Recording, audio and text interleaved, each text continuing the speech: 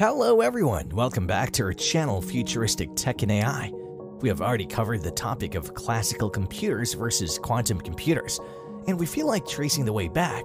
So today, the topic of interest is classical physics versus quantum physics. Like usual, we would start with a question of what? What is classical physics and what is quantum physics? Then the most interesting, hot discussion of the topic is how quantum physics emerged from classical physics. And to rephrase this as, what are some failures of classical physics that led to the emergence of quantum physics?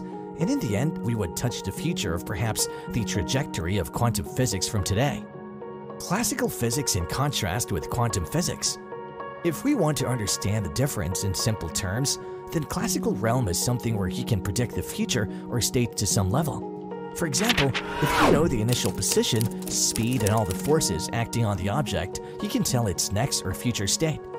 And in quantum realm, predictability becomes a little cloudy. In fact, it's true to say that an object might be following many paths at the same time, and then all you can do is to calculate the probability of that different paths. Let's move towards some magical nature experiments results to see closely both sides. Black body radiation.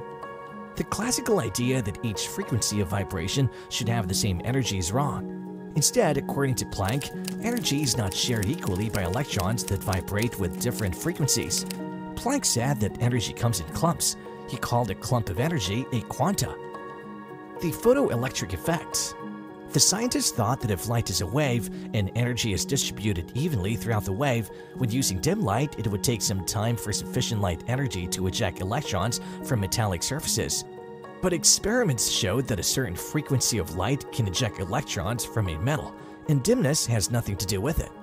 So Einstein predicted if energy comes in clumps, then there will be a stream of clumps of energy. Each clump of light energy is called a photon. If a single photon has a certain frequency to eject an electron, then electrons will always be ejected after hitting with light or photons. The hydrogen atom. We all are familiar with the concept of discrete orbits or energy shells, which Bohr predicted. Classical physics said that because the orbiting electron is constantly changing direction, it should emit electromagnetic radiation light. As a result, the electron should be continually losing energy. In fact, physicists calculated that the electron should lose all of its energy and spiral down into the proton in only about 0.00000000001 second.